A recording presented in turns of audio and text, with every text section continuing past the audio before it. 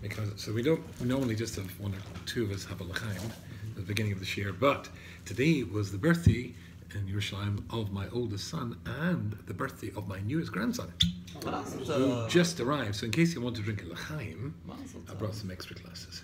But if it's not your cup of tea, minhag, cup of tea, cup of single malt, don't feel, just have a l'chaim on the Costco spark. For the baby, not for the. But yeah, for the baby, a little baby cup. I have to drive home. wow.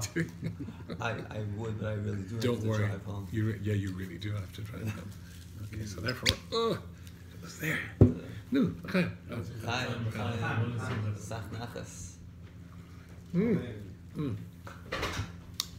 Just missed the l'chaim to my new grandson who was born today.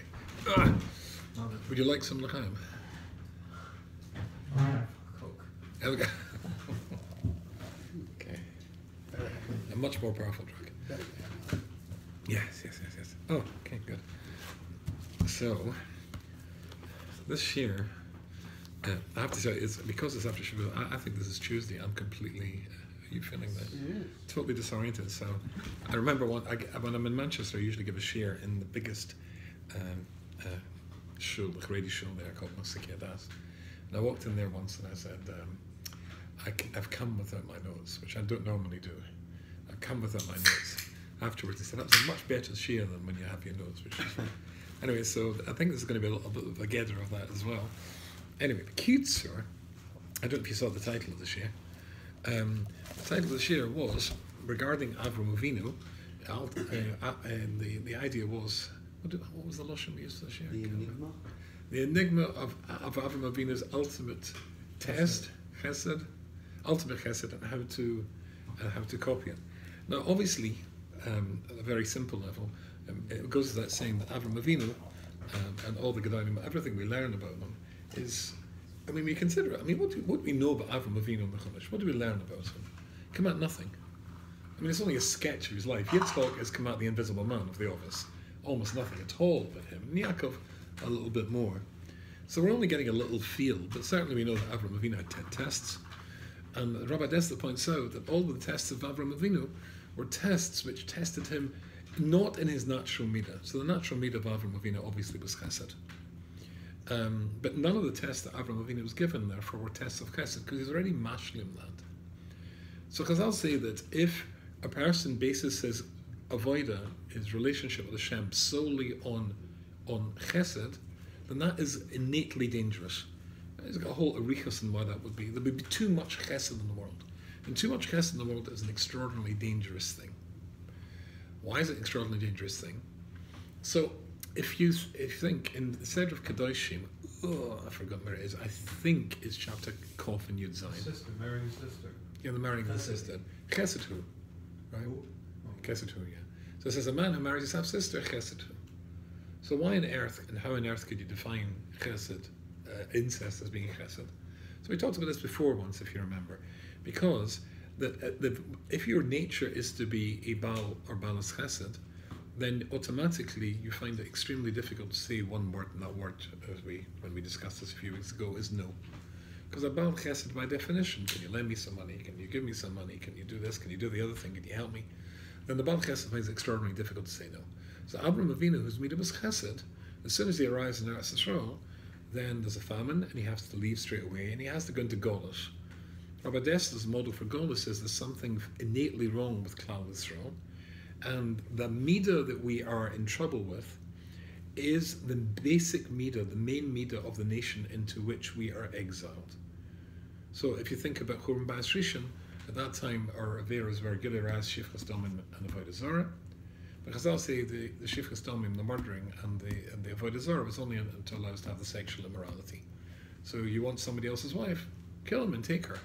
Oh, you feel a little bit guilty about this? Well, let's just change Judaism, reform it here, reform it there, or just get rid of it altogether and bring in something new that says that's perfectly acceptable behavior.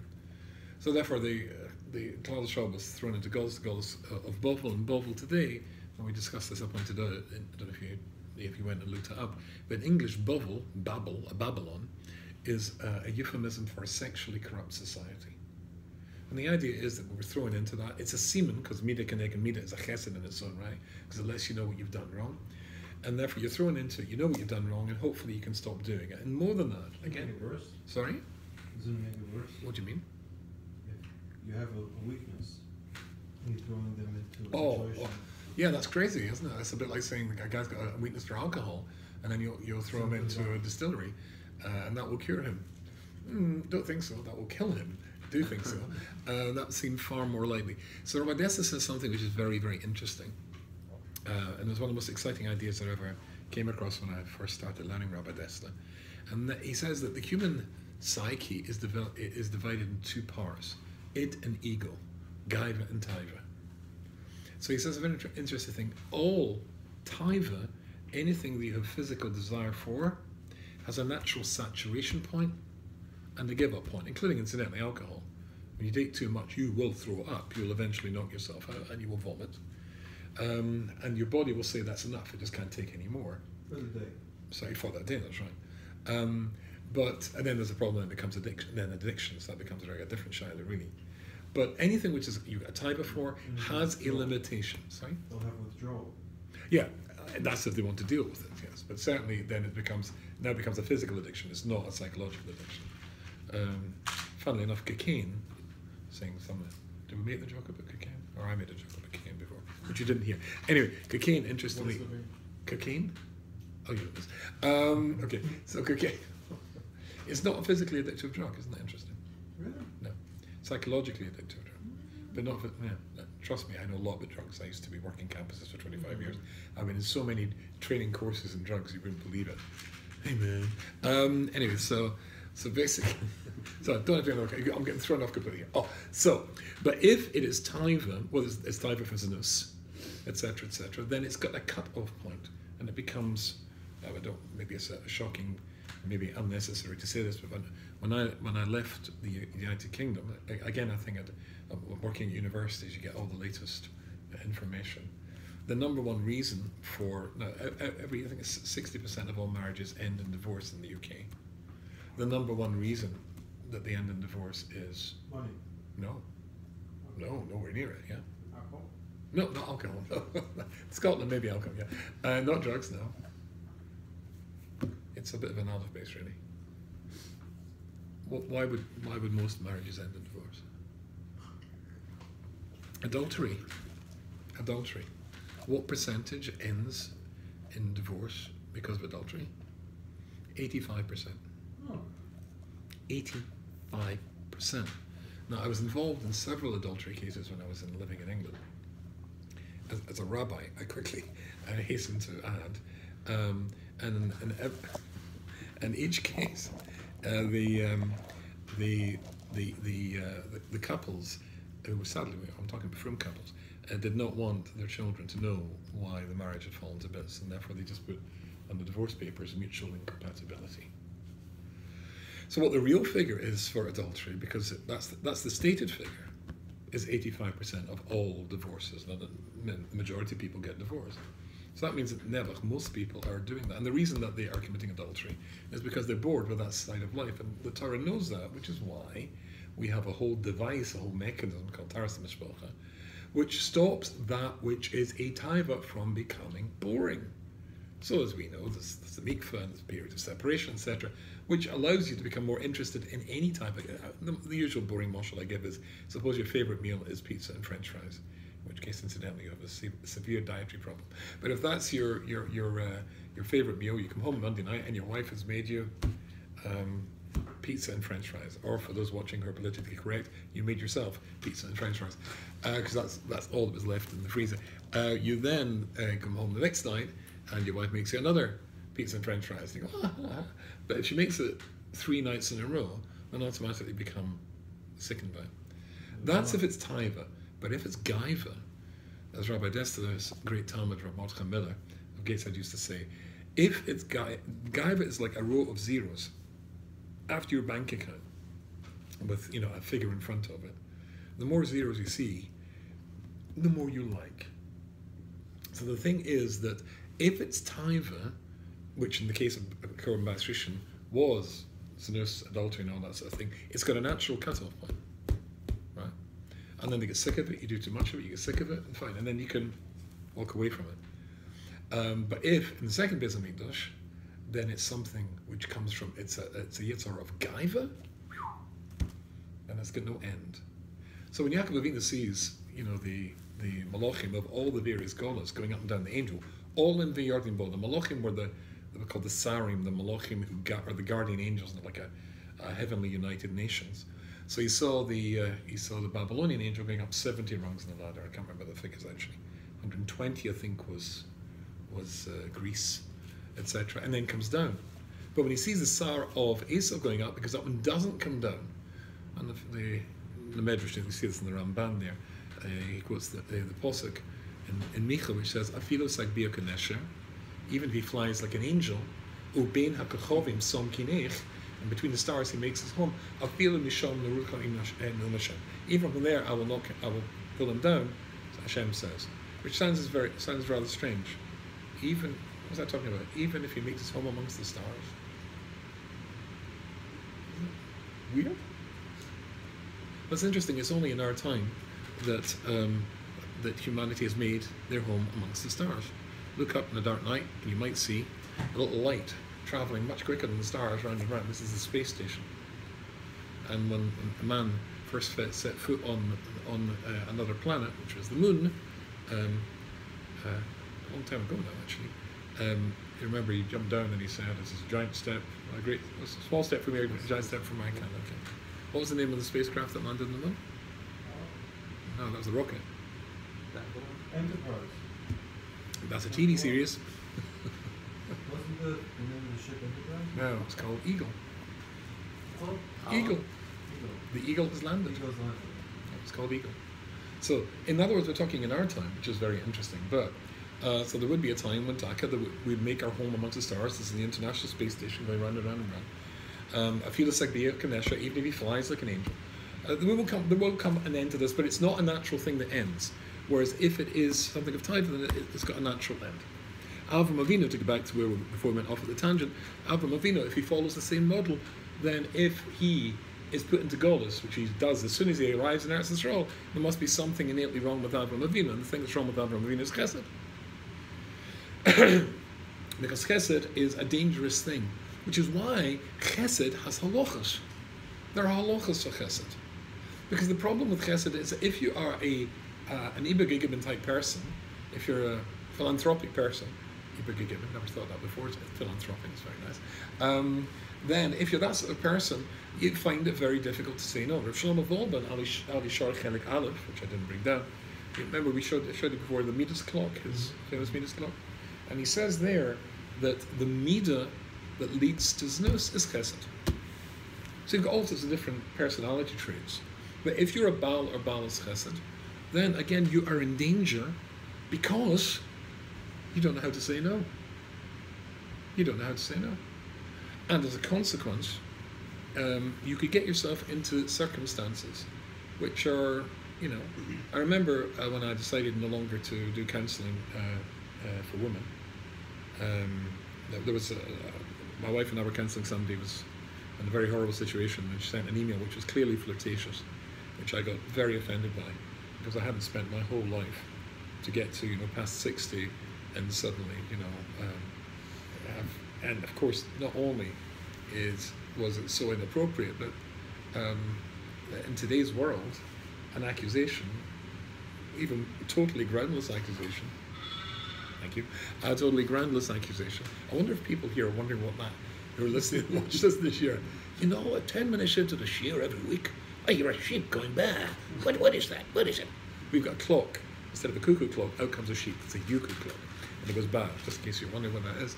But of course, in today's world, it's an accusation and you're dead. And there are very, very strange people out there. Think of what happened to Judge Kavanaugh when this ridiculous accusation. But no, that was it. She was a woman, therefore she had to be believed. And therefore somebody said to me, but people, and I said, I'm not saying women, marital problem, something like that. Husband and wife, of course, that's different. But no, I'm not doing that anymore. And it was a lady I'd been helping. She said, but ladies need you. And I said, yeah, but maybe that's true. However, charity starts at home, as we'll talk about in a second. And anyway, there is enough women out there we could give eitzes to women. In fact, I think a woman will be able to understand and give eitzes more to a woman. But if you're a Baal Chesed, but not women say, but people need your advice, then you can hear it tearing at your heartstrings and say, oh yeah, because I'm so wonderful, I'm so modest. Yeah, I must do that. And then you can get sucked into all sorts of inappropriate stuff. And sadly, one hears about that stuff going on. Anyway, so that's the media that would get you into trouble. However, talking about that, because the Torah has to be written, and the Torah is for everybody. That means the Torah is written for the most sophisticated mind, the Vilna Gaon, or the most simple mind, children's mind. And children's minds, therefore, have to be able, the Torah has to talk in a language which is Shabbal Kol Nefesh. And so indeed, there was a fellow called Avrohom, and he was a wonderfully kind person, he did all sorts of wonderful stuff. And that's but at an extraordinarily simplistic level, really. Of course, it's true, it's about Chesed. But the Chesed of Avrohom Avinu is on a sheer of sophistication, a level of sophistication, which is breathtaking. And when you think about Chesed for just a little bit further, and there's so much to say about Chesed, really. But again, let me remind you that because Chesed is a thing, it's a zach, it's a midah, that it has got Gedorim. It has got Gedorim. Remember I told the story about the famous rabbi, not rabbi, a person from a very, very famous rabbinic family. If I mention him, you go, wow. He wrote to me from Chicago once because I'd written a story that happened to me in Hamodim. I call him in Hamodim. So the story was like this, that I was invited to do a Shabbaton in one of the southern states, in a small town in one of the southern states. And when I arrived there, I met a couple there whose accent was so incongruous and stood out like a sore thumb. Everybody saying y'all, Shabbat Shalom y'all, which sounded very, very sweet. And there was a couple there who came from Brooklyn, and where everything's nasal and through the nose. And so they stood out like a sore thumb or a sore nose. And they were, I would say, my own age. I used to say older couple. Wrong! Middle-aged, young middle-aged, vibrant, healthy. Anyway, so I said, well, where do you, was that a New York accent? Yeah, where they came from? I think it was Flatbush or Borough Park, something like that. What are you doing here? I mean, this is a place that struggles to get me in Shabbos, let alone during the week. So the fellow and his wife had been in business with somebody else, and somebody else had stolen all the money. And they'd been to the rabbi, a local rabbi, and he tried to help, but it hadn't succeeded, and they felt betrayed by the rabbi, they felt betrayed by the Kehillah, they felt betrayed by New York, Brooklyn, New York. And so they ended up in, I won't say where because I'm far too diplomatic. Anyway, so I wrote about this, and I said that they did say the rabbi had tried to help, but it's very easy to complain that somebody didn't do enough for you, but, I was defending the rabbi. So this person with a very, very famous rabbinic family name wrote and said, this is a private letter, this is a cop-out. And, you guys always say this. Yeah, he tried to help, but he didn't try hard enough. He should have and could have always gone further. And I said, I agree with you that he could have gone, so I replied, I agree with you, he could have done more. But who says he should do more? Because Chesed has Gedorim. Chesed has Gedorim. So we know when it comes to giving tzedakah, that's 10%, and if you really get a huge amount of income, there can be 20%. But why not more? And the halakha says, that's it. Boom, you finished at that point. Why not more? So the Gemara famously says, your children are going to say, oh, thanks very much for making us poor by helping them out of poverty. So what sort of chesed is that? You're Bill Gates. Sorry? You're Bill Gates. I'm Bill Gates? If you're Bill Gates. Oh, they give me a brocha. I was getting excited. Yeah, go on. You can give away $40 billion instead. Oh, that's true. Yeah. But the interesting thing is, and I don't want to go off, and I think I've told this before anyway, that Bill Gates he's leaving for each of his children $5 million. The $5 million is hardly a huge amount of money for somebody to leave $5 billion. In fact, he's leaving them, I can't remember if it's 25 or 50 billion each. There's 4 kids. He's leaving them a huge amount of billions, which they have to give away in the course of their lifetime. So somebody says, why are you not giving them any, more money themselves? Because, today, go back to Brooklyn. Today, $5 million is a house to buy and a house to live, one to live in and one to live off. That would be, right? He could buy Brooklyn. He probably could, come to think of it. huge amount of money. He said it wouldn't be good for them and it wouldn't be good for other people as well. Absolutely. The biggest clothing you want to give somebody, is you should have inherited wealth. Inherited wealth. If you're a Bill Gates and you start from nothing and build yourself up, that's one thing. When I sign copies of my books, then they're available. Then I very often put inside, you should have a life of achievement. And it's the best bracha I can think of. Because you've got a life of achievement, you feel fulfilled, you feel you've done what you could have done and became what you could have become, etc. But if you feel you didn't maximize yourself, then you feel really dreadful, which reminds me of the scene tomorrow night and how much of the Gemara I've still got to finish. Okay. So, I shouldn't have said that one. Okay, back to this. Actually, where did I leave off? Completely lost. 20%. 20%. Oh, so there are good argument for this, 20%. How much is it when it comes to lending money? Someone comes and says to you, what's the shear? So interesting, the Chofetz Chaim in his Sefer Ahavas Chesed, and when you think of the title of Ahavas Chesed, you think it's a book about, the philosophy, the hashkafa of philanthropy. No, it's not. It's a halacha book. And he says there is no shear for lending money. It's what you're comfortable with, what you can at the time. You know your financial situation. There are gedorim for tzedakah. And if you go beyond the gedorim, then it's no longer a mitzvah. In Bereshis it says, in Yud Ches and Yud Tes, Ki yedativ, Laman asher yitzah es bonov. Rashi says yedativ is an expression of love, affection. I loved him. So this is Hashem speaking. Laman asher yitzah es bonov es beisa achron, because he commanded his children and his household to go in his ways. To do tzedek,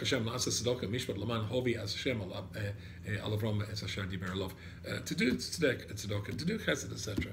But he started with his own family. Your own family comes first.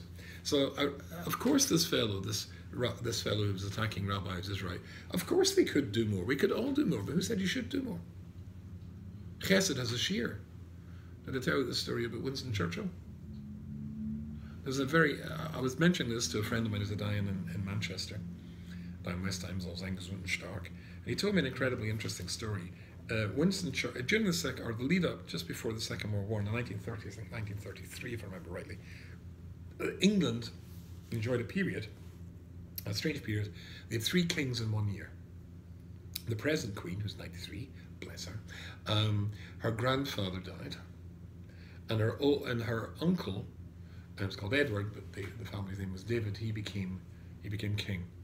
However, he insisted that if he was going to stay on the throne, then he would have to, the country would have to accept his wife.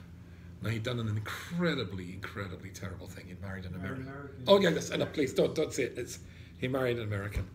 Shock horror. But not only did he marry an American, he married somebody called Wallace Simpson, whom he'd been having an adulterous affair with for a long, long time. She was married to somebody else. She'd been married 3 times. She was also a Nazi, incidentally.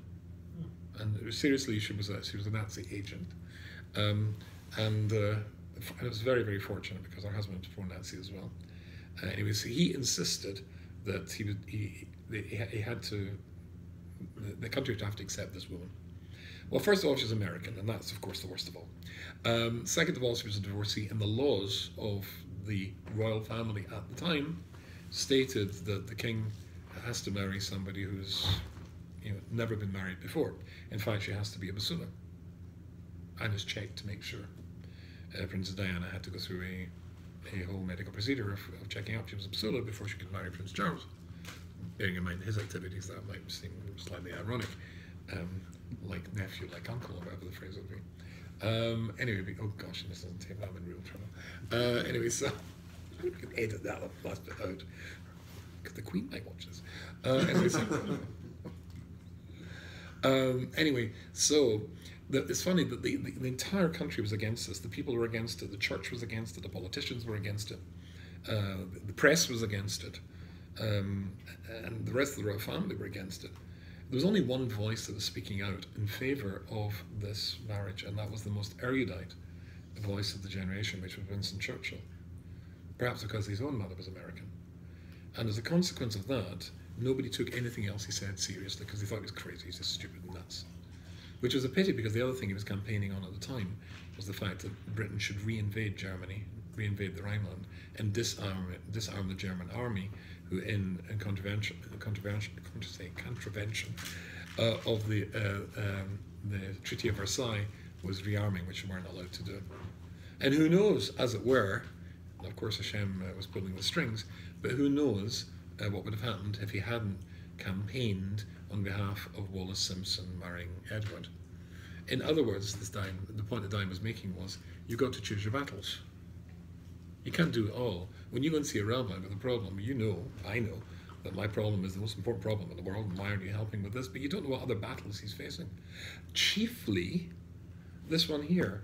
Hashem says, I loved Avram because he commanded his children and his family before. Rabbi Dessa says at the beginning, right at the beginning, how many Rabbonim's children off the derech because the father was too busy helping other people and other people's children and neglected their own children. To go back to this, we're talking about Avram Avinu, so therefore this is Chesed at a very, very simple level. But Avram Avinu works at an extremely more sophisticated level than that. And Rabbi Dessa Kelig Beis of Mitzvah he's got a very, very deep essay here, which I looked at beforehand. I did do some preparation. It's on page 183, and it's about Tefillas Avram Avur Sedaim. Avram davening for Sedaim. So he says that really there's three types of tefillah. One is to ask for rachamim, it's called tefillah. And then there's piyus, when you appease Hashem. And then there's another type of tefillah, and that is when you go to war with Hashem. And when Avram says to Hashem Yisborach, will you wipe out the good guys for the bad guys? It's an accusation. It's fighting with Hashem. That's a milchama. It's very, very reminiscent of Moshe Rabbeinu when he says Lama Hari Oisel Amazeh, which we've discussed many times before. The Gemara in Sanhedrin Kuf Aleph. There's the Rashi there that quotes a Midrash, which incidentally we've lost. But the Midrash says, when the babies were stuffed on the walls, Moshe Rabbeinu said, Lama Hari Oisel Amazeh. From the moment I went to speak in your name, things would get much worse for Cloudless Rosh. I know what I'm doing. No, as when we discussed this again not too long ago, the obvious question was, I honestly think that all the people sitting around this table, and certainly even me, that if you see something which is really, really painful, and remember I talked to you, we mentioned that Rabbi Yomin Moskowitz lost another child, did I tell you? Did we talk about that? Yeah. I mean, gosh, somebody's lost 6 children, go, oh. But if a voice came out now and said, Yudiana, I know what I'm doing, then, all right. It would be a comfort. So, I mean, Hashem's always there. He says the same to Moshe Rabbeinu. No, the spiritual level of why my Rubinstein is sort of like you need. You couldn't see it. Moshe Rabbeinu had a rakia. So if I get it, why didn't he get it? And so the I can't remember where I saw this, but it's not that Moshe Rabbeinu doesn't get it. Of course he gets it. He said, but how can I sell it to them? How can I sell it to them? That means you don't believe it? What? If you don't believe No, I don't know how to sell it. I can get it. But how can you give an answer that somebody's not able to hear? Right? So, you know, if you go to a Sheba house, your first duty is to say nothing. Because it might be the wrong thing to say. So somebody's saying nothing is the right thing to say. So if you can't say the right thing, Shabbat Taisa, you don't say anything at all. But what if a whole dar is not able to say it? So, Chaim Friedlander, in his wonderful Sefer, he says, that when we say Hashem's name, or we come to Hashem's name in davening, so you can see it in these perishable name. When we say Hashem's name in the Yud Kei Vav Kei name, we say, well, we don't say it. We say Adonai, which simply means my master, right? Okay. So why don't we say it? So again, something we talked about not too long ago. That if you take the letters and rearrange them, it gets to be Hiye, Hoya, and Hoive. Is, was, and will be, and Midas Harachamim is designated or hinted at when it's Yud Kei Vav Kei. So if it's the Midas Harachamim, and that means it always was Rachamim, always will be Rachamim, always is Rachamim now. So is that you clear here with me? Okay. And you understand that? So you understand Auschwitz as being God's Rachamim? Yeah. No, exactly. So because we can't get it, always says Adonai, which means my master, and makabel it the way that a servant has to accept what the master says, because he's the master. You've got no choice in the matter. We have no choice, we do not see it. Remember when Nochem Ish Gamzu, whatever happened in his life, he said Gamzu Lateva, as I pointed out to you once, he said he still had to say Baruch Dain Emes. That means here, Gamzu Lateva, I can figure it out here, but he's still a human being, he still hurts. And therefore here, there's a bracha for him to make, Baruch Dain Emes. Because this hurts. So, Moshe Rabbeinu is really asking, how am I going to explain it to them? Rabbi Dessa says, of course, the same with Avrohom Avinu. When he's fighting, as it were, with Hashem, and saying, how could you do such a thing? He means there is a bit of me at my Madriga, is what he says here. Maybe I'll read this a little bit to you.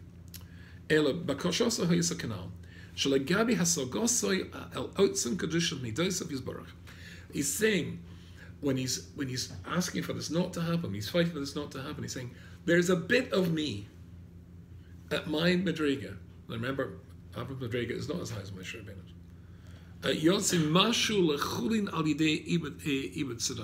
There'll be a bit of me that will feel it being. Now, this is microscopic. His wife has got a much greater sympathy for Sodom. That's why she turns around to look at it. That's what he said. This will be a Chil Hashem. And therefore, it will be a Chil in the eyes of other people because there's a bit of me that doesn't get this. Therefore, I can't convey this to them. But, of course, this is way down the line of Avrohom Avinu's tests. And eventually, of course, Avrohom Avinu is mashing himself. The tests that come are tests of Gevur, tests of where it's Midas Hadin. Everything that Hashem gives Avrohom Avinu are tests of his Yiras Hashem. To leave his own father, or his old father alone, which some people count as one of his tests. Various opinions on that one. But to leave his own father, old father alone. And you're Mr. Chesed. And you're going to leave him alone for 60 years. He's still going to live for another 60 years. He's not, he's not a Geisus. He's not, one foot in the grave and the other foot in a banana peel. So, that's taka tough. Or when Hashem says to him, mitzvah bris milah. The Yalkut Shmoni reports that he says, I'd rather not have it. I'd rather not have it. Why? Because my whole tachlis is bringing people tachlis kanti Ashkina. Bringing people closer to Hashem. And it's easy. A table which is more luxurious, more sumptuous than Shlomo Melech's at the height of his powers. And, we talk, we schmooze, Friday night, meal, runfin, sing about whiskey, absolutely everything. Very advanced in those days, people don't know this. And sof kol sof. Now I've got to sit and, because they're about to sign on the dotted line. Yes, fine. Gert Tzedek, that's me. Sorry, there's one last thing I forgot to mention, right? Ping! And you can see them like flying the tent flap as they rush out. Absolutely not. Hashem says to him, it's enough that I'm your God. There has to be a balance of Yiras Hashem and Ahavas Hashem. And at the end of his life, when it gets to what most people agree is the 10th test, when he's about to shecht his son's throat, which definitely doesn't make any sense to him, but now the master thing is kicked in, then of course Hashem calls out and says, Avram, al tishloch yadka al anawa taslam al geata yidati ki yira lekimata. Avram, don't stretch your hand out to the light. Don't do anything to him, because now I know you're a yira elokim. Oh, now he's reached that level. There's a synthesis of both. Fine. So, if that's true, and he reaches such a high level, although you remember, and I don't know if we actually did that. Did we do the Rabbeinu Yoina and Avram Maris and Machpelah? Did I do that with you? Okay, fine. Oh, that's so good. And next week, because I'm going for my grandson's bris, then we'll be here next Wednesday. So, after that. Okay. Anyway, so this is the wonderful sefer called Orat Sofen, Rav Nosson Tzvi Finkel, the author of Slobodka. And he writes, I've been twice, I was with the Jewish Heritage Center, as you know, for Shavuos, and it's run by Chofetz Chaim guys. And I quoted this, and no, don't. And before that, as you know, was in Las Vegas, and all the gear there is by Chofetz Chaim guys, who are all, Hasidim of this book, which is out of print. I didn't know that. Anyway, they didn't know. They all said, "You read that, you learn that, you learn that." You don't say. Because of a Torah, but Achri Kain Kolver Avram Es Sarah Ishtai. So Rabbeinu Yoina says the ultimate test was the bearing of Sarah Yemena. Have we not done this? Oh, good. You'll promise you 2 weeks' time you're going to enjoy. Why is that the ultimate test? I'm going to show you what the Alshach says, but for tonight, let's stel with what he says. How to conceive? That's what the Midrash says. Roid of tzedakah, the Chesed, Yimsar Chaim tzedakah v'kovod. It's possible like a Mishli in its Kof Aleph Kof base. So again, it says, right of tzedakah, if you're chasing after tzedakah, the chesed, yimsa chaim tzedakah covet, you bring you life, and tzedakah, you get tzedakah the covet, and you'll get covet. Fine. What does that mean? So the Midrash says, tzedakah ze Avrohom. Tzedakah, the person referred to in the pasuk when it talks about tzedakah, that's Avrohom Avinu. There's a pasuk which refers to that. V'sham derech Hashem la'aseh tzedakah, and Avram guarded the way of Hashem, that pasuk there, to do tzedakah, the one we just read. The chesed, and chesed, that's also him. Shegomel chesed l'Sorah, that he did gimel chesed to Sorah, and he buried her. Now, I'm going to pause. Are you happy with that? Does that strike you as strange? And he buried his wife, right? So this is the pasuk that defines Avram Avinu. Okay, let's go back to elementary school. Boys, give me an example of Avram Avinu's chesed. What would you say? Hachnosis are well done. Anybody want to elaborate on what our dear Chava says there? What does it mean? He did Hachnosis orching?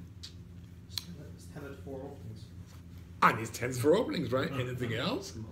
And the Malachim. He was so troubled by the fact Hashem had sent an unbelievably hot day, a Chamsin, or ultra Chamsin, to keep people away from him on the third day when he was recovering from Bris Milah. But he saw, as Rashi says, he was more distressed by the inability to do chesed than the pain, the physical pain that he was having either by sizzling in the sun or by the Bris Milah. So he sends along some Malachim. He doesn't know the Malachim, he thinks it's just ordinary Arab folk. But anyway, shine, right? And a million other things as well, okay? Chesed, chesed, chesed, chesed. That's well done. Well done, class. That's very good. How about the fact that he buried his wife? What? What would you say to somebody who didn't bury their wife? You know, leave her in the garden, you know, doesn't agree. That's the definition of Avram as being Mr. Chesed. Tzedakah is impossible, but tzedakah, very interesting. He used to give money to people, that's very interesting. But the definition is the fact that he buried Tumaratoiva, as they say. So I'll go back to that in just a second. The hoops that he jumped through to be able to bury her. Oh, the hoops are interesting. But I don't think, that's the test. So Rabbeinu again says that's a test. I want to show you why that's a test. We'll get to that in 2 weeks' time. And the Alshich for that is super duper brilliant. However, he's saying here that the definition of his chesed, the culmination, the zenith, the spitz of his chesed, was the fact that he buried Sorah. That doesn't seem a very high madriga. Right? It's hard to imagine somebody who wouldn't bury their wife, whom they loved and been married to for the entirety of their life. Do you remember, did we do the essay of Reb Shlomo Volvo called Frumkeit? Yeah? Let's just remind ourselves of that then. So here, yes, I remember doing that because I needed your translation because the Hebrew was very difficult here. He says, Frumkeit, he dechuf tivoy, we said it's a basic instinct. And he says it's not a Hebrew word at all, it's a Yiddish word. And then he says instinctivi. Yes, that's why we needed a native Ivri speaker here. Instinctivi. Frumkeit is an instinct, a basic instinct to attach yourself to Hashem Yisborach. He says, however, like all human instincts, it is essentially self-preservation, which is the most fundamental human instinct. It's about me. It's about I. So let's just concentrate on this and put this together with Chesed for a second. What is the Chesed Shel Emes? What's the definition of Chesed Shel Emes? Sorry? Mm-hmm. And Rashi gives a specific example. Burying someone. Sorry? Burying someone, no? Burying somebody. Or just the whole business of looking after a dead body. The Chevra Kedisha. Someone you don't know. No, not necessarily. But yeah. Hold that thought. It's a very, very important thought you're making. But let's just make it anybody for the moment. I'm going to qualify it in just a second. And as the basic idea is, if you stay up, you know, you're part of the Chevra Kedisha. Have you ever anybody here ever done Shmira? One, okay. 1 or 2, okay. So just in case for the people who know, as I'm sure our Chaverim here will tell us, because they don't warn you this, you know that dead bodies make noises. You're going to love this. This is a good trick, a magic trick here. First time I was doing this, I was a young man, and because gases escape from the body, but you don't know that. You're just sitting beside a body under a sheet and suddenly goes,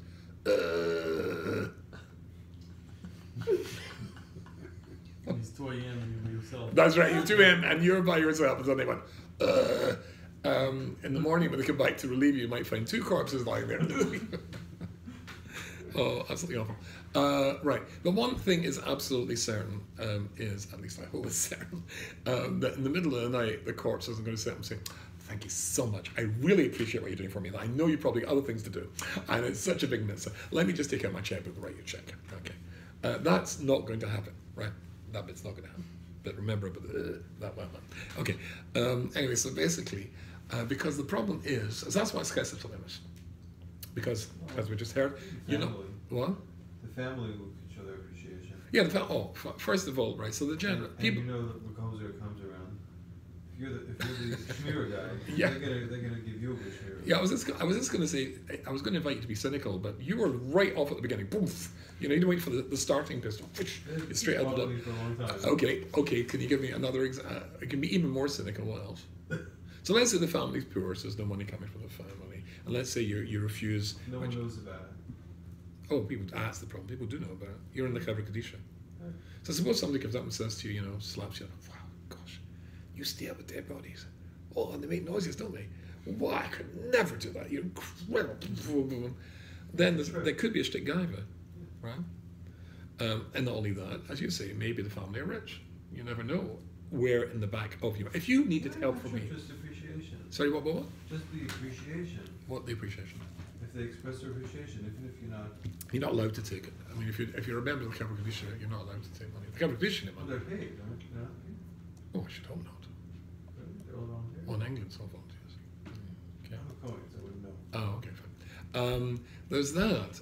But the point is that if you're going to get anything out of anything, if you wanted me to help you in whatever it is, and I happen to know that your father or you are a multi-millionaire, and of course you're not allowed to join this year unless you are, then it might be that, of course I'll help you because I'm a really extremely nice person, but it might be something at the back of, I'm modest, but it might be something at the back of my mind that says, gosh, if I help him, if I would get in trouble one day, he might help me. And even if it's only 1% of your motivation, or 0.01%, then it's not chesed shel emes, is it? It's not chesed shel emes. So how do you overcome this? So this is what he says here. Let's go back. We'll come to that in a second. So he says a very interesting thing. He says, therefore, as frumkeit is egotistis, anochias, as it's all I-driven, then he says, if that's the case, then pu'ula bin adam l'chavera gam ma'aseh l'shma bin adam l'mokam ein zin frumkeit. Then if your motivations are based on frumkeit of I, then if it's I in it, then by definition it's not 100%. It's something that you're getting from it. Okay, and then let's cut to the chase, because we did this not too long ago. He calls the Saba Mislobodka, which of course is the safer word again here. And he says, and as I told you the last time we looked at this, that you can tell if a Dvar Torah is really superb if both the Hasidim and the Litvites claim it as theirs. This is so good, I've heard it said in the Shem Devon Nagon and the Baal Shem Tov, so you can take whatever you like. Ram Nossi Finkel Zamli says, there's a mitzvah of Haftal Recha Kameichel, which is the defining mitzvah of Chesed, is it not? And still, he says, listen, you got to love your neighbor, your fellow, as you love yourself. Es atzma ohev l'shem mitzvah ela hab'pshuta. You don't love yourself because it's a mitzvah, do you? You're supposed to love somebody not because of the mitzvah. That's also part of the problem. Another huge problem, if you leave all the cynicism that you come up with, cynic, at the bottom of the table, even if none of those apply, but you're getting a reward for doing a mitzvah of a dead body, and looking after a dead body, or burying a dead body, etc. So therefore, it can't possibly be a chesed shel emes, because automatically you're getting something back. You're getting olam haba. That's pretty big. So if that's the case, where is the chesed shel emes? And here it says you've got to love somebody. Brilliant observation. You don't love yourself because it's a mitzvah, do you? I love myself because I'm great. Well, you've been to your shows, your magic shows. I've only seen one. I haven't had a chance to praise you fully. Okay, you get the idea? So therefore, this is something to think about. But here is, I found another extension of this, because here in the Altas Slobodka, when you ask this question that we just touched a second ago, with regards to Sorah and Avrohom, that's the ultimate chesed. And he's got a whole bunch of little paragraphs here going on to say that the problem is, whenever there's I in anything you do, then it can't possibly be L'Shem Shemayim, if we're talking 100%, pure L'Shem Shemayim. Can we back up a second? When you do Shmira for a dead guy, Yeah. is that a chesed for him or for his family? Who's it a chesed Of for? the dead person. He cares? He's hovering over, watching the whole thing. Absolutely. The soul remains attached to the body. There's a long sort of like letting go process. Various bits of the soul. Let's not get to that old Kabbalah, or you will not sleep tonight. So he says here, "V'ini ikar kiyum ritzona shel mokum hu, shetei mitzvahs chesed nasis kach, shu kula chesed." So he says, but really what Hashem wants from you is to copy Him. And the behavior of Hashem, because the ultimate chesed, of course, is Hashem is Borach, is it not? That's the ultimate chesed. Olam chesed yibanu. Why? I think I told you once, one of my university students came bouncing into Hill House once, so excited. He was studying theology, which is a disastrous degree to study. If you want to make happy Korsim, send them to university to study religion. That'll make a happy Korsim. So he's explaining to me that the professor had proven to him that God cannot exist. Of course, you want to go and study theology to prove that there is no such subject, really. And what was the proof? It was the classic argument: can God create a stone that's too heavy for him to lift up? So if you say that he can, then that's not God. If you say that he can, right, then he can create something that's too heavy for him to lift up, and therefore he's limited once more, and he's not God. And I said, oh yeah, and this is an undergraduate. This is a wow, epiphany. Oh, Giloi, this is unbelievable. It's like crazy. I'm like, he's so excited. So, and I was in my own naivety. I said, and how did he tell you to gainsay that argument? To gainsay, to beat the argument? How do you destroy that argument? He didn't. That was it.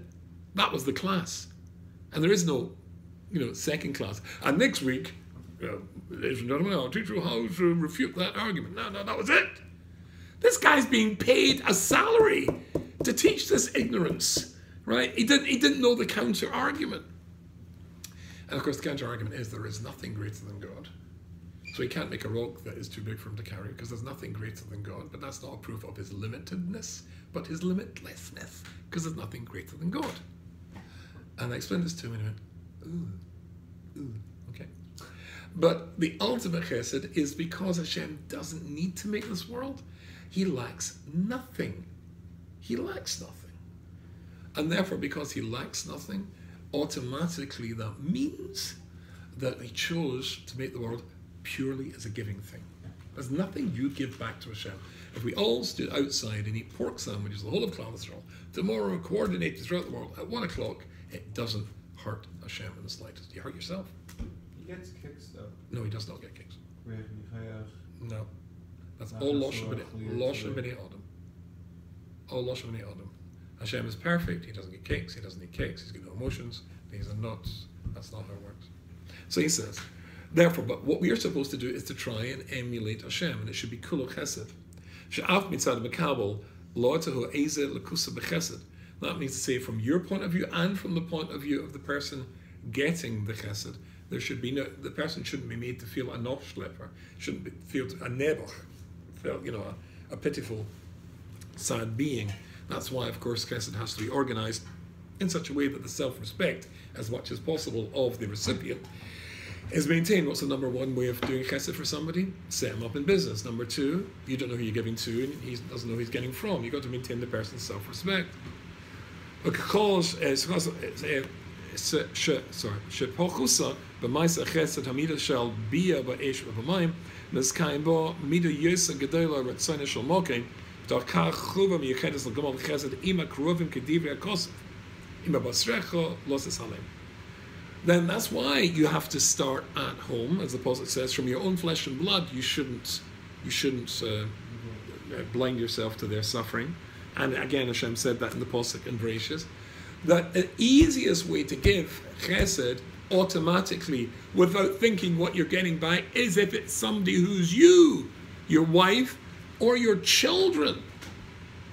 Do you think I'm getting olam haba because your kid, you send your kid to a school? Do you think you're getting olam haba because your wife's sick and you stay to look after her? Or when you bury her? No, because it's a hafta l'rika kamaycha. The chesed you do for yourself is because you feel you love yourself. The chesed you do for somebody who you see as yourself, that's the ultimate chesed. For all the chesed of Avrohom and the highest madriga, still, the chesed he did for Sarah is the purest form, because ultimately, kamaycha mamish. It literally is like you see as though she is you. We talked not too long ago about how you do that. It's the muscle memory. You build a muscle memory, you build a chesed memory. Rambam says you've got $100 to give to a poor person. You can give $100 to one person, make a significant difference in their life. Or you can give $1 bill to 100 people. Which one should it be? The latter. Because you're training yourself all the time and all the time. You can make it a muscle memory, a chesed memory that's automatic, built within you. It's automatic and built within you when it's your wife, when it's your parents, etc., and certainly when it's your children, that you do it without thinking. The more you practice chesed, the more, even though it could be that if somebody was to analyze it, didn't you know that the guy was rich? Yeah, but that's not why I did it. I was a need automatic, that's why I am. I'm Mr. Chesed. Then it's, you don't do chesed for somebody else. So you don't love somebody else because the mitzvah, you love just because that's the right thing. It's natural. You've taken out the egotistic, you do it automatically. There's a way to actually purge yourself of your eye, but that is training yourself to do it automatically. And when famously Rabbi Akiva was being slaughtered, literally, and the flesh torn from him by the Romans, and he was saying Shema, and the Talmudim said, even now, he said, I've been working my whole life for this. This is a whole lifetime project to get to so many things we've been discussing. And at that point, the chesed is natural. At the highest Midrash, even what Avrohom Avinu, for everything we've said, on the sophisticated level, the Midrash says, but his ultimate chesed, when he buried his wife. To get to that madriga, you have to build yourself again and again and again, giving, so that it's just natural. You don't even think. You don't want to think. It's like breathing. Chesed becomes a breathing, which is the automatic definition of what a Jew is.